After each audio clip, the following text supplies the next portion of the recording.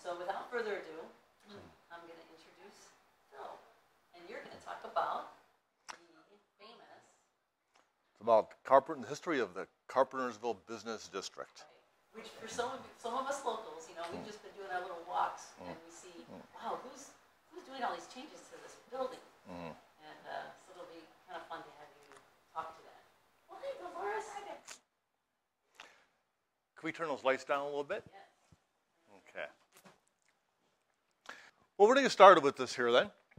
This presentation. This is entitled The Historic Business District of Carpentersville. And I think you're going to find this interesting because I'm going to go back to the very beginning of how this town developed with regard to the carpenters. In fact, let's raise a question to begin with. That question is on Carpentersville, how did it get its name? So often many people think that Carpentersville got its name because of carpenters. Carpenters lived here, you know, construction carpenters. That's where the name came from. That's not the case. We're going to find out that we need to go back to Uxbridge, Massachusetts to get the true answer as to why it is called Carpentersville. The date is August 19th, 1827. The proud parents are blessed with a baby boy whom they name Julius Angelo Carpenter.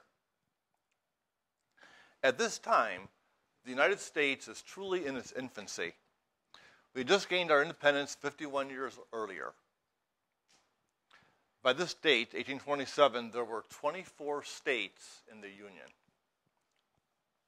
Expansion was taking place. During the following decade, the process of removing the native Indian tribes from the eastern United States was in full momentum, unfortunately.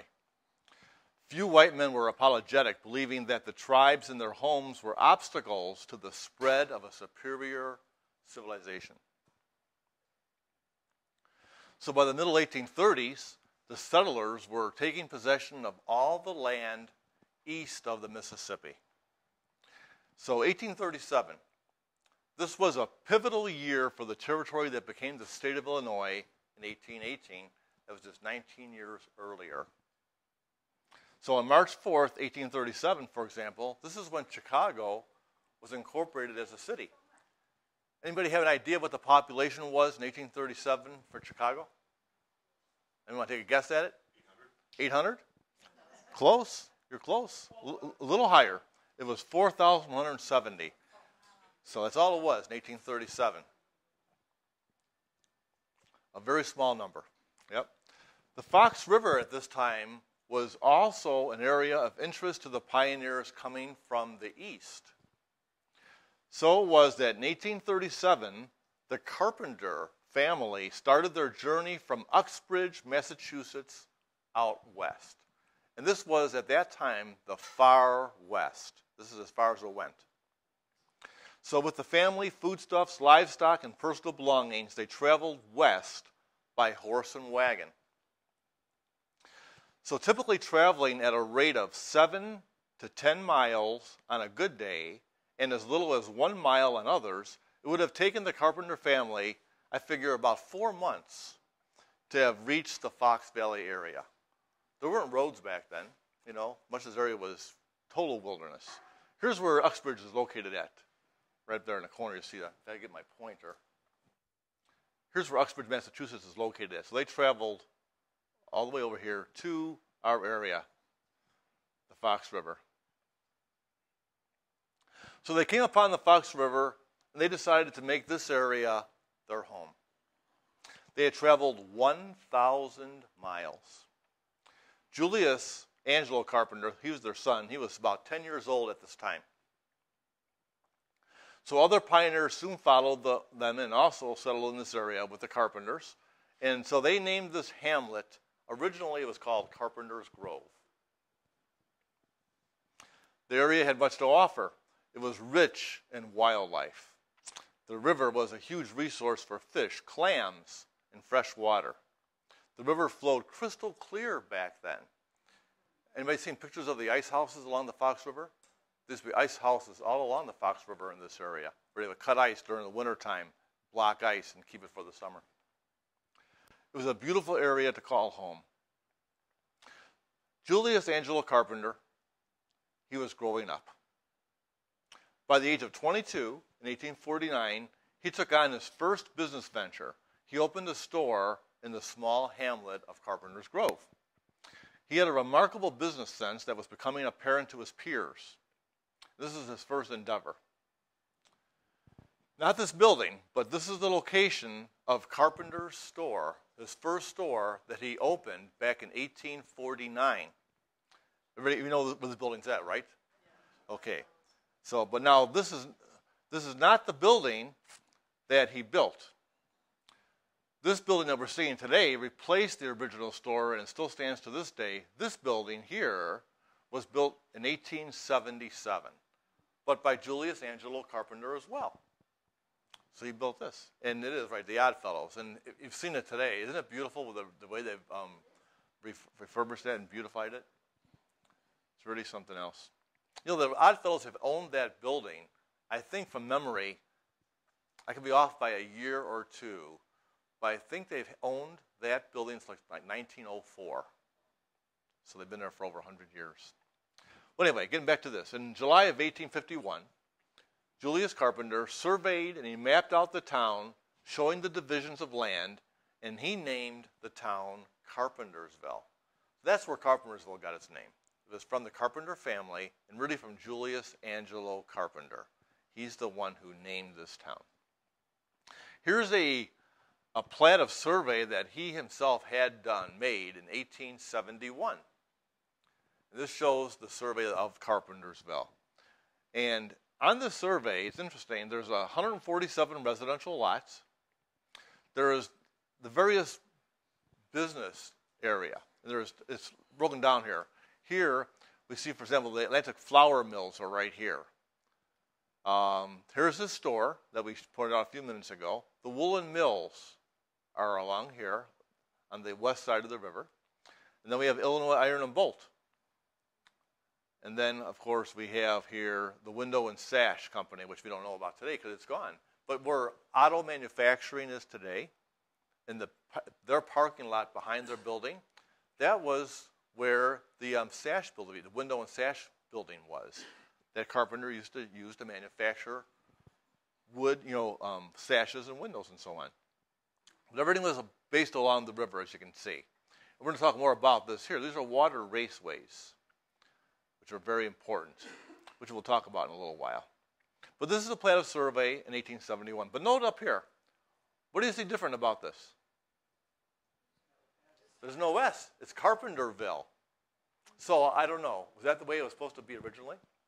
Was it really Carpenterville and not Carpentersville? I don't know. I haven't been able to determine that because it's always been Carpentersville, everything I found afterwards.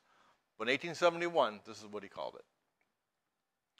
The 1871 survey shows results of 20 years of growth for this area that is named Carpentersville.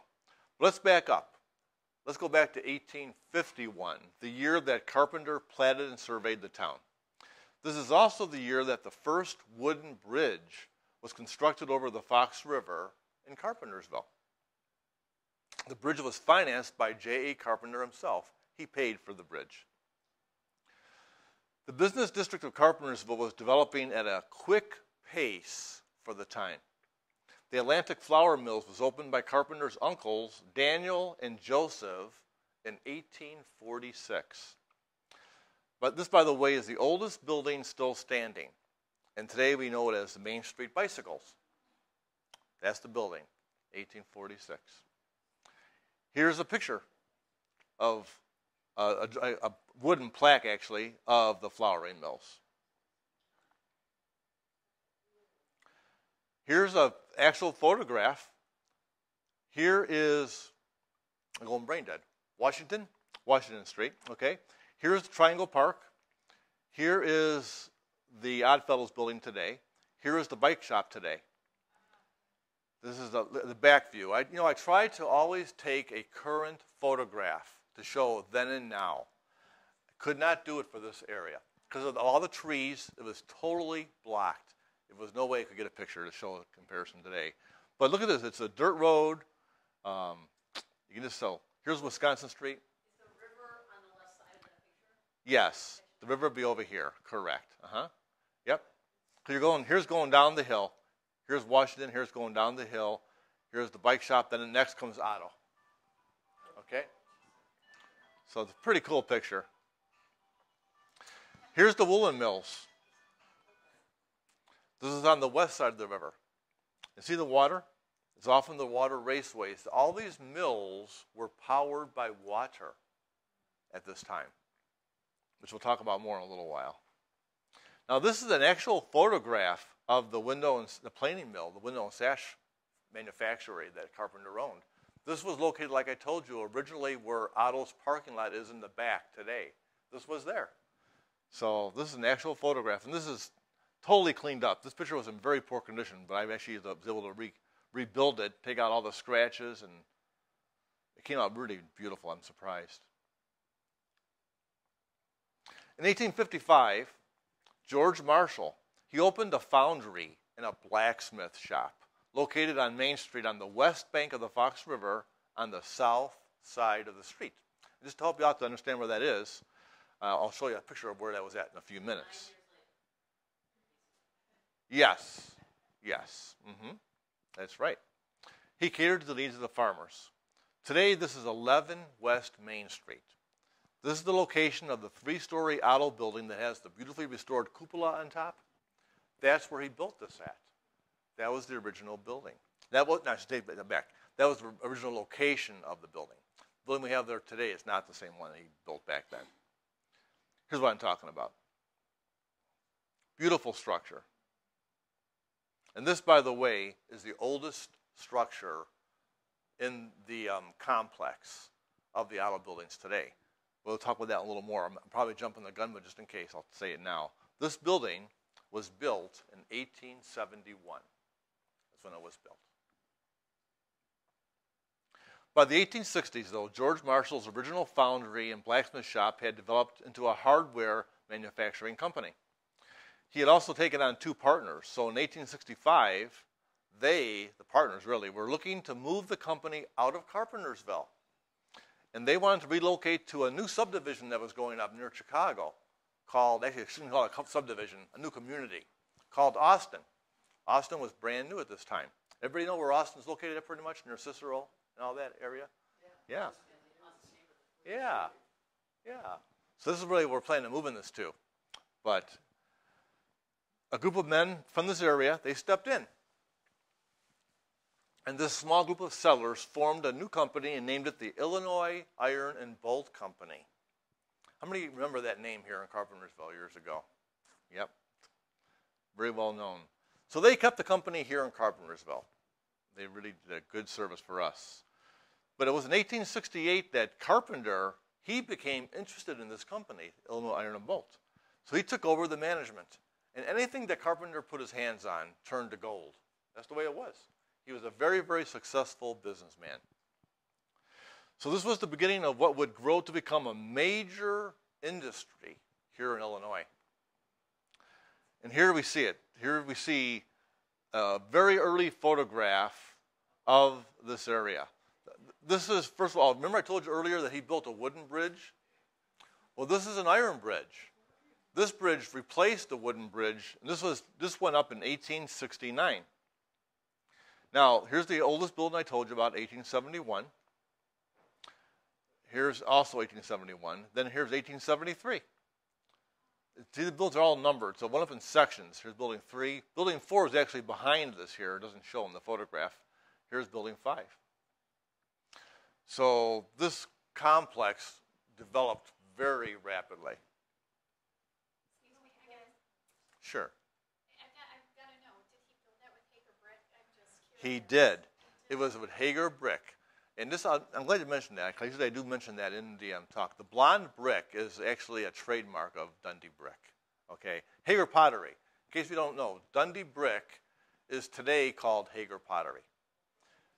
David Hager purchased Dundee brick in 1871. And that was the year of the Chicago fire. So here he purchases Dundee brick. The Chicago fire takes place. He ends up striking a rich because he supplied much of the brick that would rebuild Chicago. So it didn't become Hager Pottery until his son took over, and that was later on in the early 1900s. I think from memory it was 1914 that the name was changed to Hager Pottery. And here's the beauty of that. Our speaker next weekend, it will be Lexi. Oh, Yeah. I gotta try and make it over to see her. Yeah, that's awesome. Yeah, and that's Lexi is a Hager. There's only 2 companies in Dundee that are still owned and operated by their original founders or owners of family, and that is Hager Pottery and D'Angelo Water. Those are the only 2 companies that exist that have go back to the roots. So it's really cool. Could you identify that building on the crest on the left? This here? Yeah. That's probably the school. Yeah. Yeah, that's the school.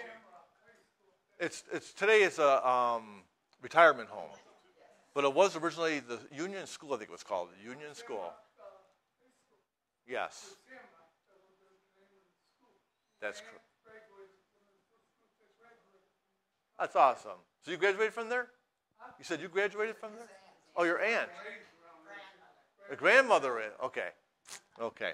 Because it was a school not up until, it was actually an operating school even when I was a child. When I was younger, it was still a school. And then it became the administrative Yeah. offices. Yeah. Kids used to walk across the footbridge to go to that. So, yeah, absolutely.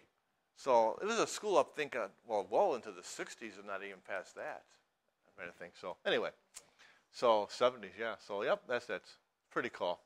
It's really I'm glad that it's even glimpse to see that, because this photograph is very old. And photographs that are very old deteriorate very, very badly. This photograph, really, the original one was in unbelievable condition. Thanks to technology today, we can do so much to enhance these photographs. This came out pretty good. It really did. This is a cool shot. And I say this is around 1873, but look at the length of this building here. See how the length of it, how short it is? Go back a second here. Look at this here. See how it's longer? That was the one that was behind it. That was probably building 4 you were showing. No. No, it's not, because The river's on the far side. the river's right here. This is the river right here. Here's the river. The Mason Bridge is over here. Oh, okay. See, this is the river here. And look, there's also a cannon right there. Probably from the Civil War. Could have very well been, But this is interesting to see how short it is. So they hadn't even constructed this here. Here's building 4 probably right here. Okay? So, or it could be part over here. No, this is a section for this here. It's over here. It's unbelievable. But it's interesting how fast it grew. So this is around 1873 also. Because we know that's the year this was built. So this is probably early 1873. Now, one of the major factors why this area prospered was because of the river. Rivers were much more than just a source of food and water at this time. They were a source of power. Power. Power that could be used to grind grain, cut lumber, refine ore. Water was an essential component of the economy at this time. Water raceways were built to carry water to and from a water wheel. And I'm going to talk about this a little bit. There's a great picture about the raceways. Now, this is a view around 1885, and this is looking east. Now, here's the Fox River, right here, coming through town, right? But look at here. See the water? There's also one over here on the other side, on the east side, that was used to feed over to where the bike shop is today, which was the mill. But here's the raceway right here, and the water was fed in to these various plants for power. Those were man-made. And this raceway here is still there. You can still see it there. It's empty, it's dry, but it's still there. So I'm going to show you a picture of that. This is a postcard of the raceway. It's called the Mill Race. So this is how it used to look. It was beautiful. So you can just imagine being here at that time. Peaceful, quiet. There weren't any cars. There weren't any airplanes. It was peaceful. There was wildlife. It was beautiful. Beautiful area. That's how it looked back then. This is how it looks today. So today it's just it's empty, but the race is still there. It's still there along Lincoln Avenue, and you can't see it because of the bush and all that. So usually, like I took this picture in the spring when I took this photograph, so the trees weren't all full of vegetation or leaves and all that. But that's the water race that was still there. Now, also, this is the water gate, and that is still there. This is right by the auto parking lot there by the water race. This is the gate that they would use to control the water level. So they could control, see, when the rivers dropped back and forth, it could be trouble. Because if the water dropped too low, then you can't use it for power, you see. So with these water races, they could control the flow of the water coming into the mills. And in fact, I found an article. I did this last night, actually, for you guys today. I found this article. This is from the Daily Inter-Ocean, which is a Chicago newspaper. This newspaper was dated January 13th, 1881. Okay? It's called The Water Famine. And look what it says down here. Dundee, Illinois, January 12th. The manufacturing companies of this place are suffering severely from low water, but not nearly to the extent represented in dispatches from here to other papers. The Illinois Iron and Bolt Company's works is not shut down, nor are its 300 employees thrown out of work. The Atlantic mills are running all night instead of during the day, it having been agreed to divide the use of the water power. So you see that? So that's from 1881. Isn't that cool? So it kind of shows us here that these water races were used, and here's an example. People inquire, what did the Illinois Iron and Bolt Company make? Here are some examples. Blacksmith drills. Iron cast wagon skates.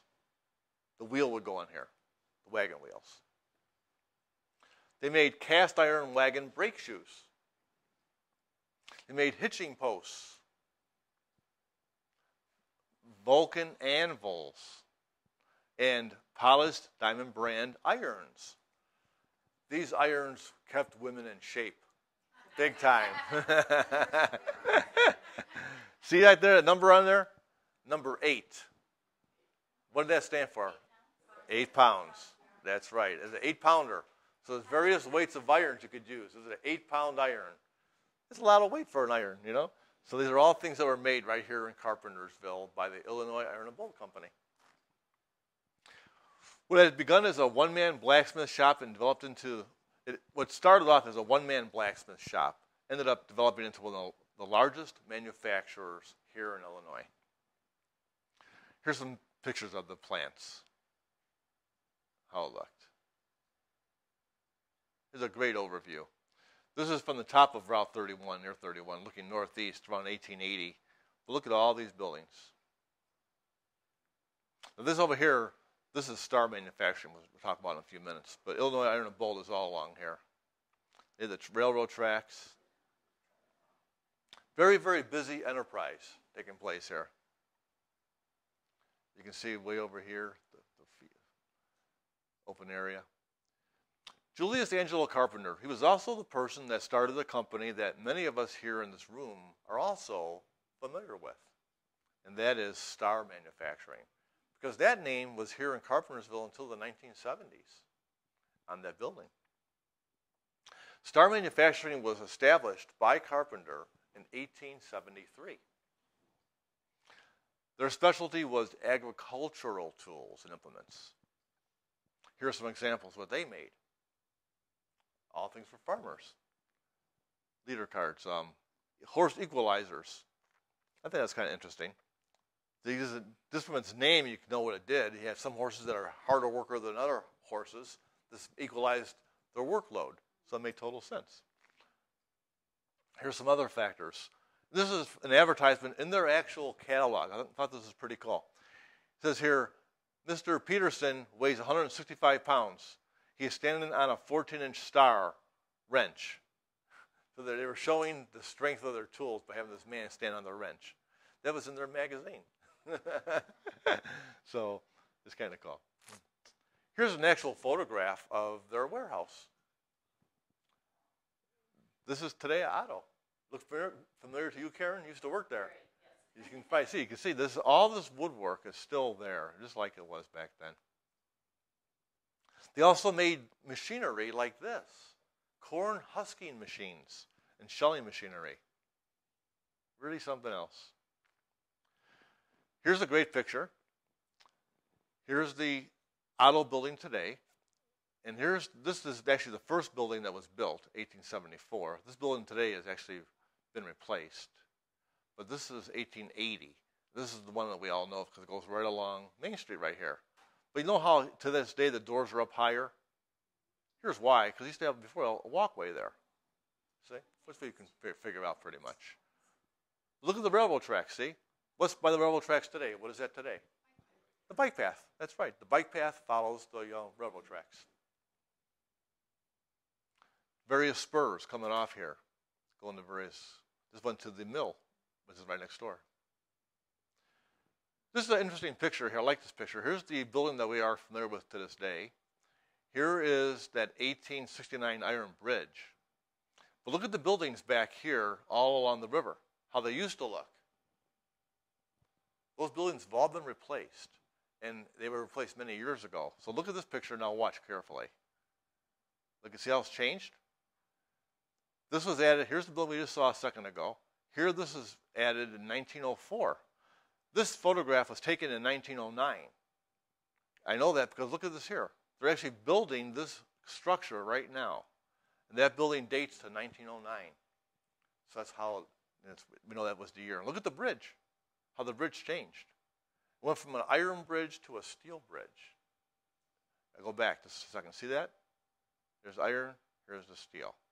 And they changed this bridge to make it stronger so it could handle the trolley and the weight of vehicles and so on as they were changing at this time. Because this was industrialization. We were going away from horses and buggies to vehicles, trolleys, different things coming across these tracks. Here's a great picture. Here's this model, I think it's a Model T or a Model A. I'm not sure. It's a very, very old truck. Probably 1910, I would guess, looking at it. But here's pulling all these little wagons full of Star Manufacturing wares. Isn't that cute? So, and here's the tracks. See the tracks? Going across the bridge. This is an awesome view looking east. I figure between 1899 and 1903, this is Lincoln Avenue. Here's the wooden sidewalk. And look at the openness. Here's the water race. Here's the river. Here's the bridge that goes behind Otto, the spur, the bridge, the spur for the train. And here's the actual bridge that's for the on Main Street over here. So you kind of get your bearings from this picture. But look at its openness. Isn't that beautiful?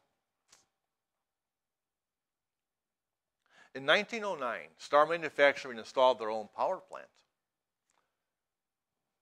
for electricity. And that's it to this day. That's how it looks today. But this is how it looked originally. This photograph was taken, somebody climbed the smokestack to take this photograph. Because there were no airplanes back then. There was no balloons, or maybe there was balloons at this time, but there was no smokestack. So someone had the guts to go up in that smokestack to take this photograph. Wouldn't have been me. So it's really amazing. Yeah. Oh, it's on here? Yeah. Okay. He's gone. Oh, gone. Fix that. Okay. So anyway, but see, this is kind of cool. So here's the river. Here's the water race. The water would come in through the water race, and it would power this plant. That's how it would come right back out. It did. Yes. It had a starter generator. That's correct. I don't know if I go into it here or not. Here's the picture of one here. So this is the watchman for the plant, and you're right, there was two generators. There was a starter generator, a small one, and then a much larger one. That's what there was. And the way it fed, it had wheels that went down into the water, it was like a wooden gear-like type thing, and that the water coming down would turn that water wheel. It would turn the generator on top here. Here's an actual schematic from 1909 by Alice Chalmers, who built the power plant. This shows how it is. So you had like it came down, and the water would flow through here, and it would turn these wheels, which were wooden wheels, and it would come back out, and it would turn these generators. So with the progression of time, companies come and go. Star Manufacturing, which started in 1873, was still here in 1977, 104 years later. But for any of us how many of us here were living here at that time in the 70s? I know I was here since 58. So not too many of us, I will tell you, the way the buildings look today is beautiful. It wasn't that way when I was young. They were run down. Buildings that are 100 years old get run down. That's just the way it is. That happened to Carpentersville. So large portions of the buildings that were once home to these companies were vacant. The once majestic and well-built buildings had fallen into a serious state of disrepair. That's how it was. Here's examples of how they looked. This is back in the 70s. Broken windows, decaying, the parking lots, junk cars in there, boarded up windows.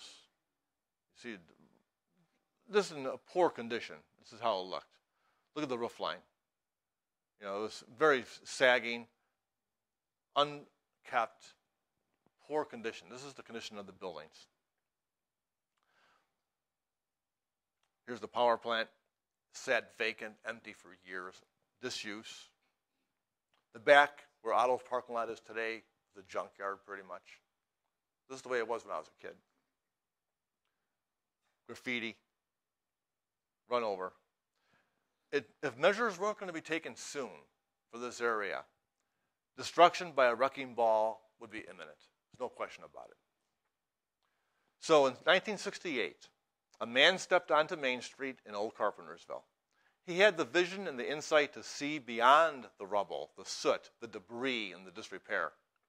No one could have imagined that a small company would come in and change the entire dynamic of a community. But that's what happened.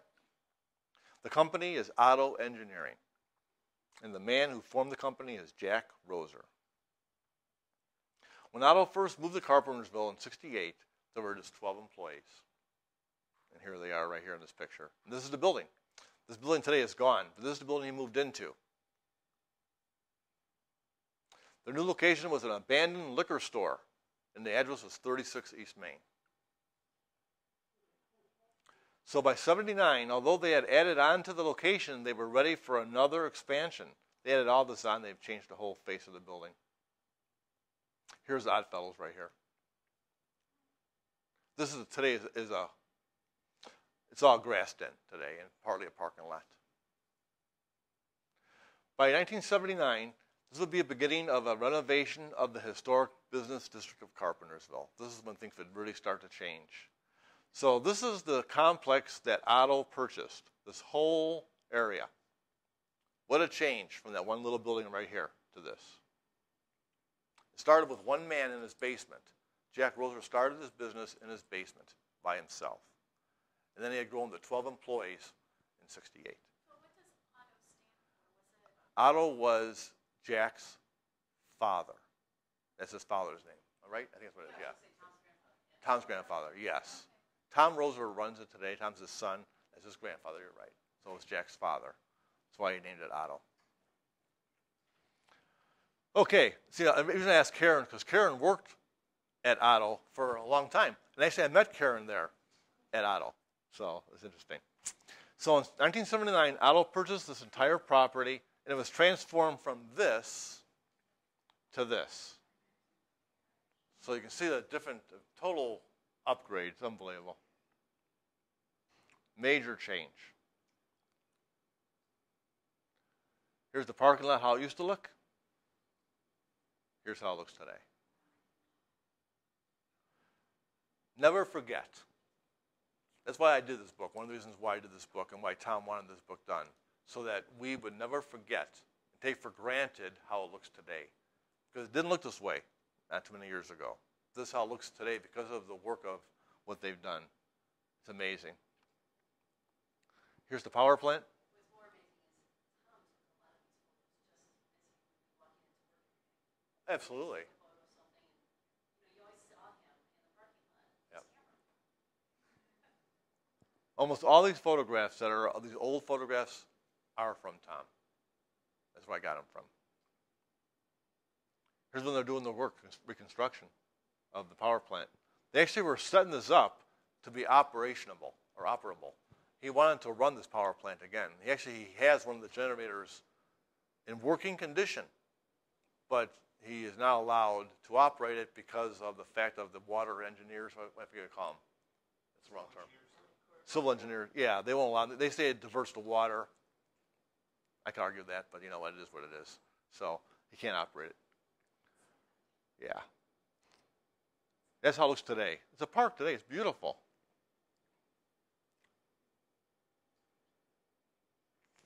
This is a great picture then and now. This picture is, there's Jack, and they're starting to work. This is the yellow building that used to be in the back there of the parking lot. See the smokestack here? Here's how it looked. Here's how it looked, the exact same spot today. What a difference, huh?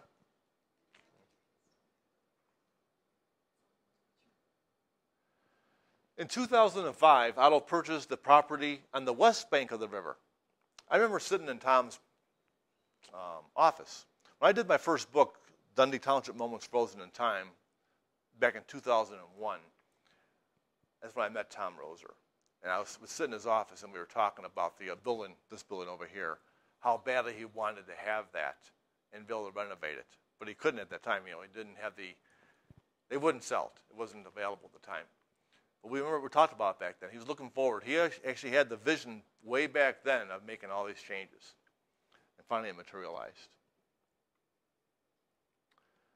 So these buildings were in a need of a major cleanup and renovation when Rosers bought them. And going back to the second, I kind of jumped the gun.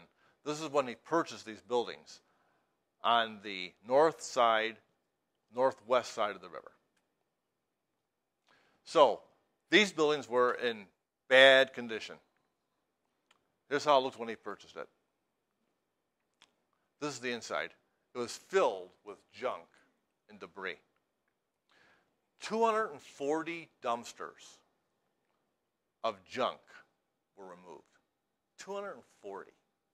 That's one dumpster per day for 9 months. Isn't that amazing? That's how it was.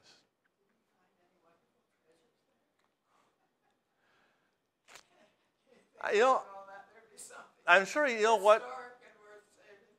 You know what? I would think must have been something. Yes, but I don't know what tonight. I know that he does have some glass cabinets in there that have some artifacts that go back to Illinois Iron and Bolt, and maybe those are some things he found in there that could have very well been. And also he has the original Alice Chalmers schematic I showed you. He had that. He has those are all treasures, you know, things like that. So absolutely he did. In that sense. But this is kind of cool. This is the basement. This is before. Here's how it looks today. Is that beautiful? I mean, the work that's been done is amazing. Just beautiful. Here is before. There's how it looks today. So, this is impeccable. Exact same spot, same door, same windows. This to this. I love then and now. You know, it really helps you. It's really powerful, isn't it? This is beautiful. I think Julius Carpenter would be very happy, don't you?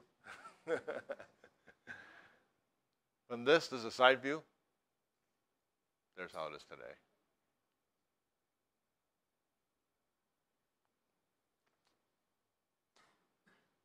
Overview of how it used to look. That's how it is today.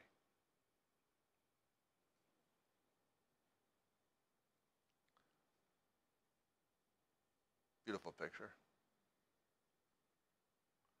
In January 2008, Otto was able to purchase the final piece of parcels and property that made up the original Illinois Iron and Bolt. And these buildings were the oldest. And they were in the most serious state of neglect.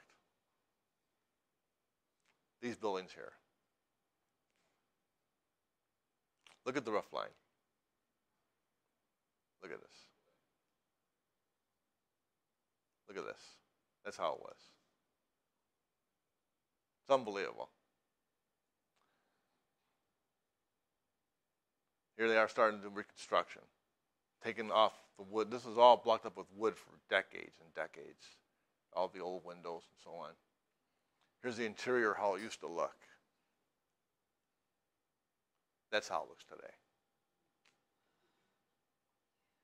Just beautiful. Everything is done top notch. All the wiring is run under the floors. There's so much things he did to make this soundproofing, and it's just amazing.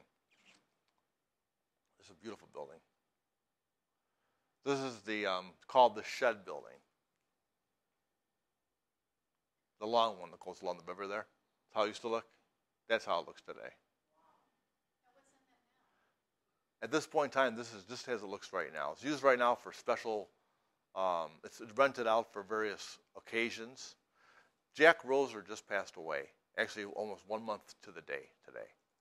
He died last month. And actually, we actually had visitation for his death in this building, which was a fitting place to have it. So I was there, I got there at 3:30 in the afternoon thinking I would get there early. It took me 2.5 hours to get to Tom. That's how long the line was. At 3 o'clock, 3:30. So there must have been there, I would estimate it, at least 300 people were there at least in line before I got there. We were lined up from the doorway, we were back and forth. It didn't stop. Yeah. Yeah. Yeah. He had a huge impact on the community. This is how this building looks to this day. Actually, I work with auto engineering. I take care of a lot of their supplies now and stuff. And he actually hired my company to bring a company in to do this floor for him. We just buffed this floor yesterday. They want this floor to be like glass. Perfect. And you can tell it is. It's beautiful. Here's a picture from the roof. How it used to look. That's how it looks today.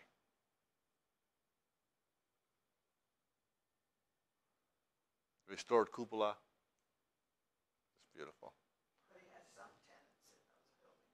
Oh yes, it's a good point. There are tenants, and there are numerous tenants in other parts. That one large shed building itself, there's not, but there are in the offices on the north side, and then on the south side as well. There's also tenants. You are right. The Granite Company is there. I forget what else is there, but the Granite Company I know for sure because I've actually been in there. If you ever need some granite like tabletops or whatever, unbelievable store. It's beautiful. So the granite store's in there. So this is the parking lot today. This is how it used to look though, but this is how it looks today now. See the difference? Beautiful changes taking place. Here's along Lincoln Avenue. This is where the stores are at to this day, which I'll show you here. Foundry? Yes. Right now? They had it out down there too. There was a foundry. My dad worked there. There were all these plates and that foundry. Oh, you mean years ago you're talking about? Huh? You mean years ago? Oh, a long time ago. Yes, yes, yeah, absolutely. Absolutely they did. Absolutely.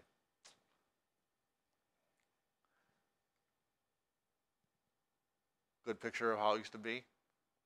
How it looks today. So you can see what happens here. They actually, a lot of the windows were blocked up and so on over the years, bricked up. Yeah, they do that. Yeah. So you reopen up all the windows, put in new other windows. It's very careful to rebuild. I think it's still there the same way. So actually you can see here the roof line here. Yeah, so you change a little bit there, so it's good. Did beautiful work, didn't he? He actually hired Polish bricklayers that came from Poland, a crew that did all his work, his brickwork. They did it for all his buildings. They came from Poland. They were very, very articulate. They did a great job. these bricks were cleaned up. These are all the original bricks. They were all cleaned up. And sometimes the bricks were so bad and worn out, they would actually take the bricks and take them out, and they would reverse them, put them back in backwards sometimes, you see. So it was a good idea, you know. So they did a great job. So the brick that was used pretty much is all the original brick that goes back to the 1800s. What about the stars? On the walls, I mean, those stars, people think that the stars are used as a trademark for star manufacturing. That's not the case. What happens when they built an old building, see here, oh, I hit the wrong button there. Like, see here, like the dots there, the little stars there and stuff. There's one over here. What those are used for, all old buildings have that. And the reason why, those are structural factors. There's rods that go through the building. And those are connected to steel rods that help to keep the building plumb and straight and up, is what it boils down to. That's what it is. So that's why those are there. And they are stars, but that isn't anything to do with star manufacturing. Okay. Here's a great picture of how it used to look. Really old, showing how old and decayed it was. But look at this picture today. Isn't that beautiful?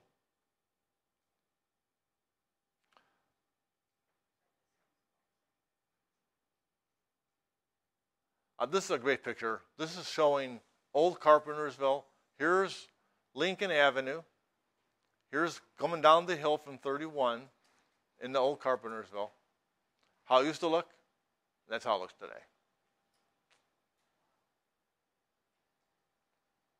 And I take this picture early in March, because the minute they've got trees, or leaves on those trees, I couldn't get the picture anymore.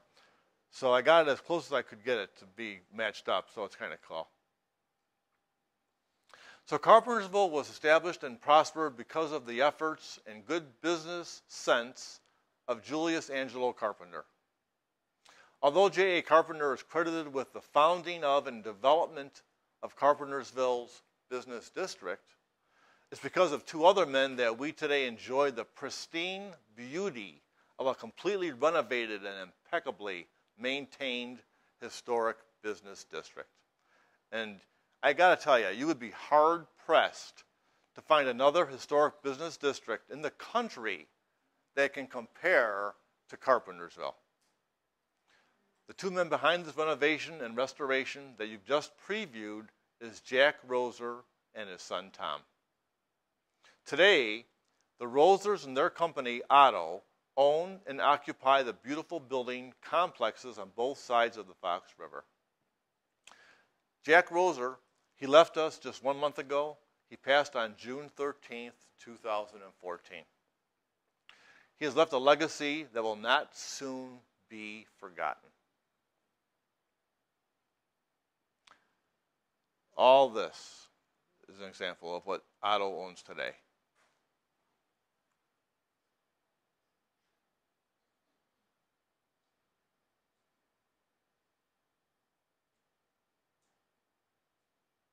What you've just previewed is about 1/3 of the photos in the new book, The Historic Business District of Carpentersville.